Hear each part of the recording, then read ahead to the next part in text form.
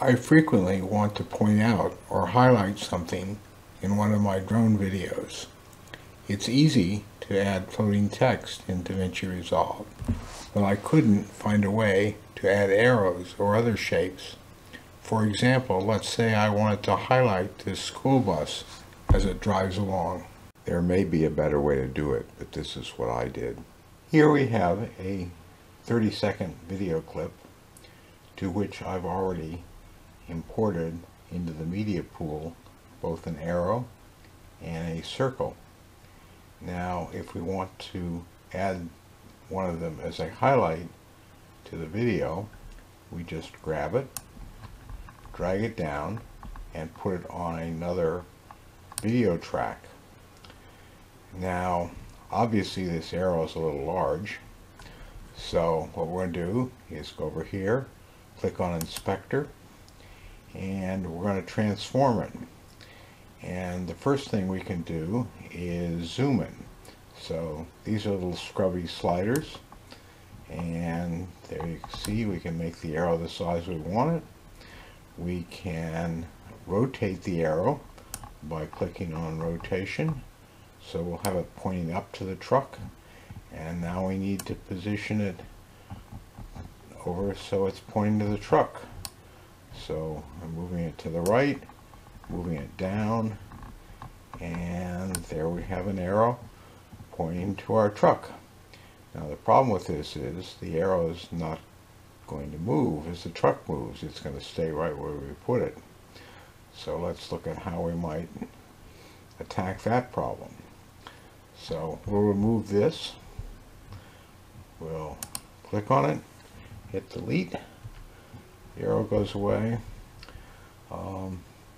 Let's go put a circle around the school bus like we saw on the little preview clip. So here comes the school bus. We'll do the same thing. We'll take the circle, we'll drag it on here, drop it in. You see the circle is a little larger than we want, so we can once again scale it down.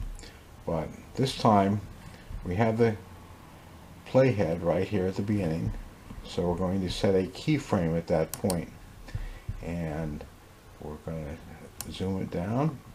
Now notice how when we zoomed, the zoom was proportional. These sizes are locked. If we unlock them, now we can make it an oval. So there we go. We're going to also add a keyframe for position, so we need to move it over here. So we can drag it with the scrubby slider, and I always find that if I move too quickly it jumps right off the screen like that. So usually I start out by putting in a guesstimate as to where I want it. I'll put 700. Did I put 800? Close. Oh, that's even closer. Good. So we'll move it to where we want it. I'll move it down just a hair. Okay. And that's all I do. Now notice we have two keyframes here. They both have these little red dots, and that defines that at this point on the timeline the circle is there. Now it's going to stay there unless we add some more keyframes and change the position. So first let's see where we want it to end. We're going to keep moving over here. The bus is already off the timeline, so we'll come back a little bit. There. Okay. Now the arrow stays on the screen as long as this image appears on the timeline. So we need to stretch it out so it appears until this point. And there it is. It's going to be over there. But we don't see it because the timeline is just a hair past the end of it. So if we use our left arrow, click once, we're back in the area where the circle is appearing. And same thing, we need to change the position. We're going to go to a negative number. We'll start with minus 700, and we'll raise it up, go up to 100. Whoops, I went to 400. Too much.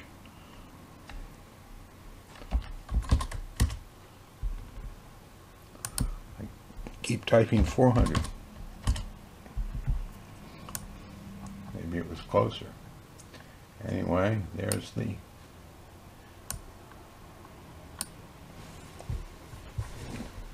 perfect. So now, if we preview it, we see that the circle moves right along with the bus and disappears right there. Adding text to the video is even easier. We'll put our playhead back at the beginning of where the bus is highlighted. We'll add some text, and we do this using the text effect in the effects library. So it's in the effects library, we go down here under titles and we choose text, not the one with the little lightning bolt, but this one. And we take and we drag that onto another track. Whoops, we want it to appear right there. And as you see, when we did that, it fills in the word title. Now we want to change that to school bus.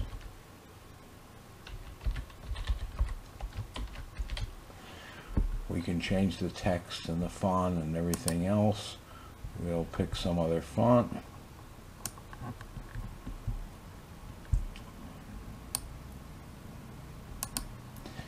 And we need to change the size a little bit. We can either use the slider to change this. We got a scrubby slider here. Or we can type in a number. I'll type in like 72 points. And that's good. Now sometimes I like to also add a background. And to do that, we just give the background some height. See, there you see it. And once we have some height, we can change the width down so it's not covering the whole thing. And now we have a background. As you see here, the opacity of the background is 50%, and you could adjust that so it blocks out what's behind it or not, depending on what you like. And we're going to do the same thing. We're going to position this. So we need to go here to where it says video, click on that. We see we have the transform choices just like we did before. We don't need to change zoom, but we need to add a keyframe per position. And just like we did before, we'll move it over here. I'll start with 700, and then we'll use the scrubby slider to center that, drop it down a bit, and now we're good. Now we need to go over here. We need to extend the time the title stays on screen, and we'll left click on the arrow once. Now it's back there. We can go back here to video, add a position time frame again.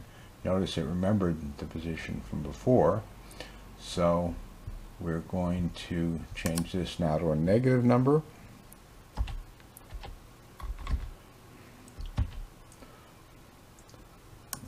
Failed on that. Minus 700. And here we need a number like 50 or something. And we're getting close. We'll move this a little to the left. And let's see how that looks.